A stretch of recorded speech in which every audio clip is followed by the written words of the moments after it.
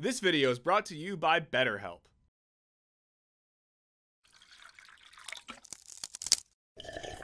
Depending on who you ask, the trolley problem is either the best or worst thought experiment in all of philosophy. For some, it's an incredibly clear way to make the stakes of moral philosophy understandable and practical. For others, it turns ethics into a watered-down thought experiment with no basis in reality. Gaining massive popularity with The Good Place, popping up recently in A Knock at the Cabin, and serving as a way of understanding Joel's actions in the season finale of The Last of Us, this thought experiment has become one of the biggest examples of philosophy in popular culture. Now, for those of you who haven't taken Philosophy 101, or for those of you who took it at 9 a.m., the trolley problem is a demonstration of a major philosophical conflict. The one between consequentialist ethics, which aim to maximize pleasure, minimize pain, and prioritize actions that help many people over those that benefit just a few. Your family must choose to willingly sacrifice one of the three of you in order to prevent the apocalypse. And deontological ethics, which prioritizes moral duty on the basis of rational deliberation and is more about universal truths than practical applications. Find someone else. There is no one else.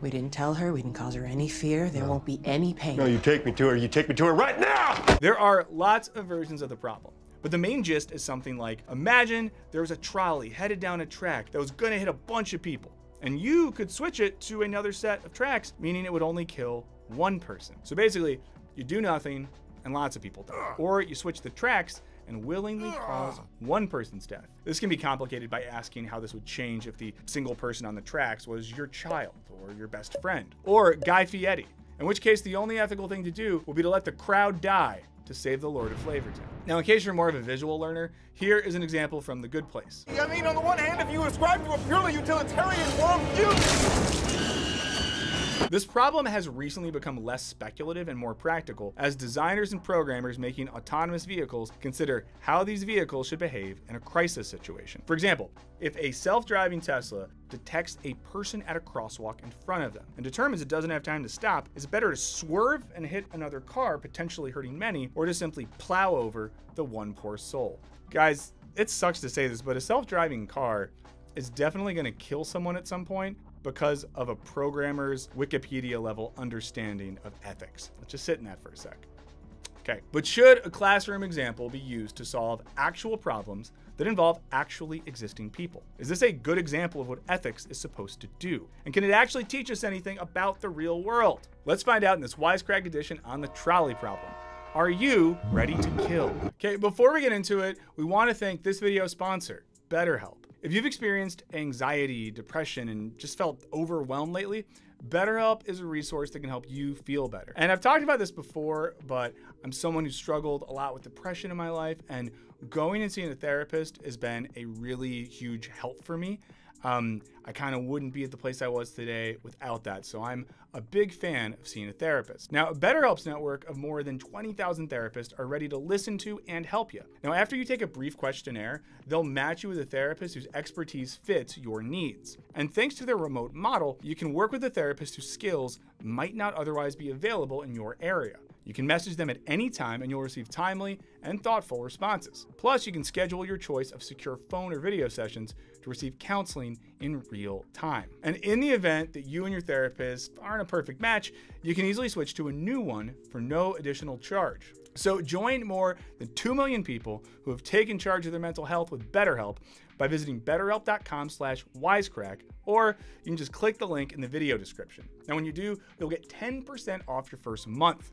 So that's betterhelp.com/wisecrack. And now, back to the show. Now, some philosophers would end the video right now by answering the question, what is the trolley problem good for? With a resounding, absolutely nothing. While not speaking on the trolley problem specifically, in his book Ethics, philosopher Alain Badiou thinks that examples like the trolley problem are excuses to disengage our own subjectivity from the messy actuality of ethics. For him, all ethical thinking takes place within a situation. So unless you or someone you know has ever been in a position where they've had to push a fat man off a bridge onto train tracks where it killed him but stopped a train from going off a cliff, then honestly, who cares? In other words, you can't do ethics hypothetically. And for many others, the trolley problem is actively detrimental in helping us think about actual moral dilemmas. It might even have caught on precisely because it has nothing to do with our actual moral struggles. Even in The Good Place, Michael the demon enjoys torturing moral philosopher Chidi with the trolley problem because it's so disconnected from real life.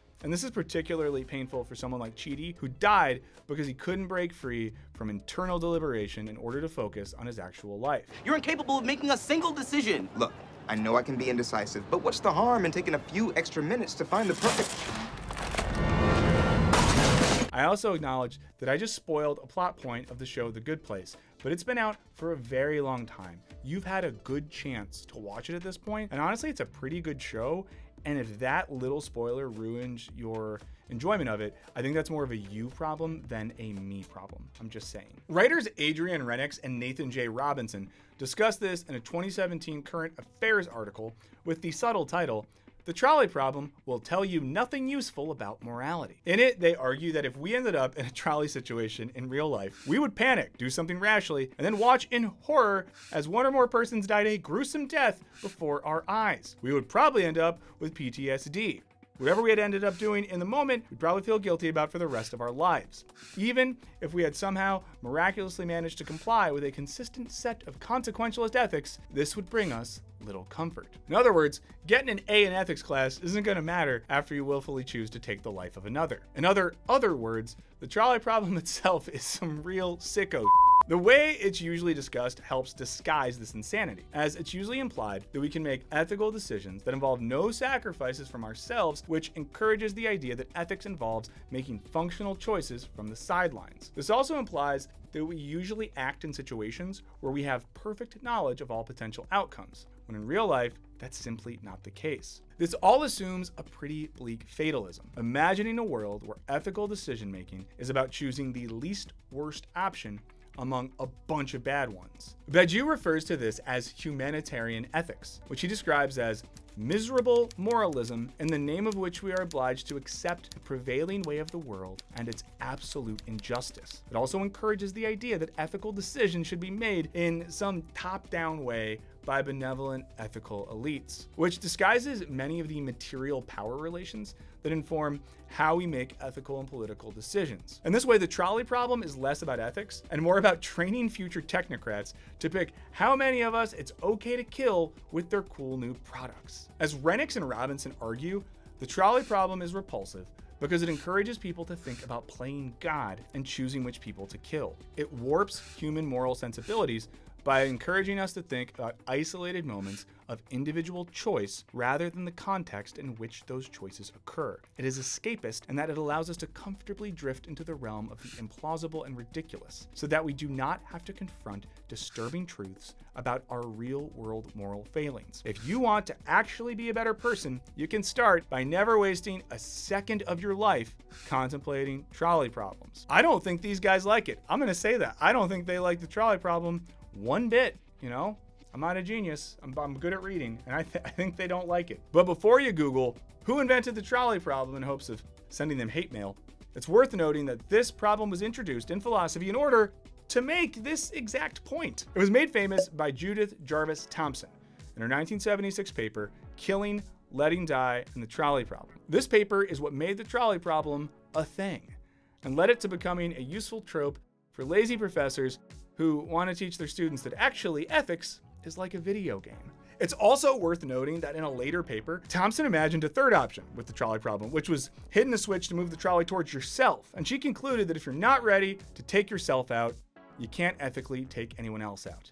I think that seems fair. But Thomson herself took the problem from influential 20th century ethicist Philippa Foot and her 1967 paper, The Problem of Abortion and the Doctrine of Double Effect. The doctrine of double effect is a principle used by Catholic philosophers, including Foot's friend Elizabeth Anscombe, to support their view of abortion. The main idea is that there is a distinction between what a man foresees as a result of his voluntary action and what, in the strict sense, he intends. So intentionally performing an abortion aims directly at the termination of the fetus, which for Catholic philosophers equates to murder. But this can be challenged via the thought, well, What if the fetus threatens the life of the mother? The Catholic argument here might be that a doctor would not be permitted to give an abortion, as it would terminate the fetus. But they would be permitted to perform a hysterectomy on the mother, as the death of the fetus here would only be foreseen, not directly intended. They would obviously hope that both mother and baby pulled through. Honestly though, this is really complicated, which is why I no longer go to Catholic doctors. Foote disagreed with this argument, but wanted to seriously engage with her friend Anscombe, so her paper thinks about how it would apply in a variety of situations, one of them being the trolley problem. She starts with an example of some potholers who are being led by a fat man out of a cave who then gets stuck, trapping them. If you've never heard the term potholers before, it's a British term, which means an explorer of caves, or spelunker. That's what a potholer is.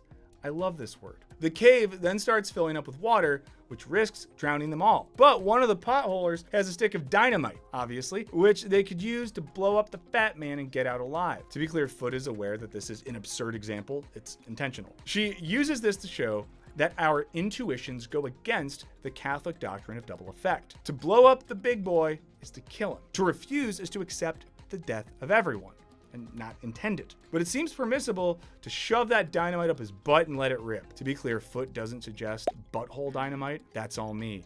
It just seems to make the most sense to put the dynamite up the butthole if you wanted to get just maximum blow upage from the guy, because then it would blow up right in the middle of him. Foote says this example is meant to parallel one where if the fetus isn't aborted, both the fetus and mother would die. Now, her next example is a judge faced by rioters demanding that a suspect be found guilty. Otherwise, they'll take their own bloody revenge in a particular part of town, potentially killing tons of people. Now, the actual culprit is unknown, so the judge takes it upon themselves to execute an innocent person to avoid a killing spree. Wow, only in a hypothetical example would a judge execute an innocent person, because that's never happened in America. Google the Innocence Project. It happens all the time. All the time, innocent people just get put on death row, and we're just like, oh, I don't care. I'm busy ordering smoothies on an app that I get points for. This too would be impermissible under the doctrine of double effect, because the judge would be intending the death of the innocent person, while he'd only foresee the death of the many if he didn't do anything. Foote contrasts this with the trolley problem. Now, we might think that the doctrine of double effect would suggest that you should not switch the track to guide the train towards the one person, which would contrast with the consequentialist view that you should. But while the judge knows he's definitely going to kill one person to save others, Foote is less sure about the trolley problem, writing, in real life, it would hardly ever be certain that the man on the narrow track would be killed. Perhaps he might find a foothold on the side of the tunnel and cling on as the vehicle hurtled by. The driver of the tram does not then leap off and brain him with a crowbar. The judge, however, needs the death of the innocent man for his good purposes. We gotta shout out Foote here for putting the phrase brain him with a crowbar in an academic paper. You didn't wake up today thinking you were gonna know what a potholer was and that you were gonna hear the phrase brain him with a crowbar, and now both those things have happened. Point being, anything's possible. Anything's possible! Basically, Foote uses the trolley problem to emphasize the difficulty and even impossibility of knowing the precise outcome of ethical decisions that take place in the real world. And that in trying to boil down complex ethical decisions to thought experiments, we often miss the point about how unlike a thought experiment the world actually is. It shouldn't surprise us that this was the initial intent of the trolley problem, once we consider that Foote was one of the most important figures in the development of modern virtue ethics. A position that grew out of a frustration with the either-or between consequentialism and deontology that's often exemplified by the contemporary usage of the trolley problem. This led philosophers like Foote back to an Aristotelian version of ethics to try to make sense of how acting well is part of living well. As a particular kind of animal, Aristotle considered humans to be rational animals, is associated with a particular kind of good, in this case, human flourishing. For Aristotle and virtue ethicists, we make ethical decisions not as gods, but as specific human individuals in specific situations who have to make sacrifices to do the right thing, who can be limited by structural and material factors, and who are often ignorant to the outcomes of their actions. So to reply to Rennick and Robinson, it is of course wildly misleading when the trolley problem is taught without taking all of these glaring problems into consideration. But it's equally important to remember that the trolley problem was originally devised as a lighthearted and slightly sardonic way of showing the importance of doing exactly this. Because in a life or death trolley problem situation, situation, which, to be clear, we are all very unlikely to ever experience, fingers crossed. The best actions might still have incredibly horrible consequences, even if we would, of course, never intend them and would actively hope they would not happen. You're in a boat next to a volcano, and you can either save 50 people or one awesome dog. Ultimately, ethics can't rely on calculations about what might or might not happen in an imagined future, but instead, at least for foot, should be grounded in an attempt to live and act virtuously. This entails analyzing situations from within and acting in accordance with virtue, even when we don't really know what might or might not happen. While this might not be as much fun as imagining all the different ways we could run over people with trolleys or how much dynamite you would need to stick up a large man's butt to blow him up, it's much more useful in trying to think about how to ethically exist in our actual world. But what do you guys think? Is there still a place for the trolley problem in the philosophy 101 classes of the world? Is it too abstract to help us think ethically? Or might it be incredibly useful in showing us what ethics is not? Let us know in the comments. A huge shout out to our virtuous patrons who support our channel directly and in exchange get the videos early without ads, along with extra audio and video content. And they get to jump on our Discord server. What fun. If any of this sounds good to you, there's a link in the description. I encourage you to check it out. But thank you so much for watching our videos, for liking, subscribing, commenting, sharing, all those things. They all help us out and it means a lot. And in the meantime, if you see any runaway trolleys in your town, just walk the other way. You don't want to be involved, I promise. And we'll see you next time.